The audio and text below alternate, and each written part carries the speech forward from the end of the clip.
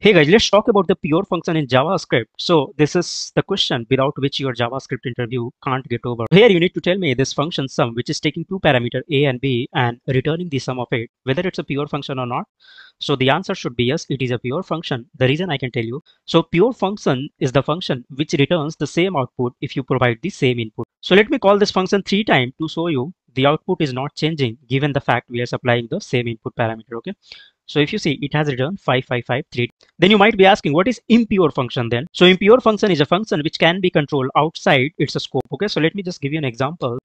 Total is equal to 0.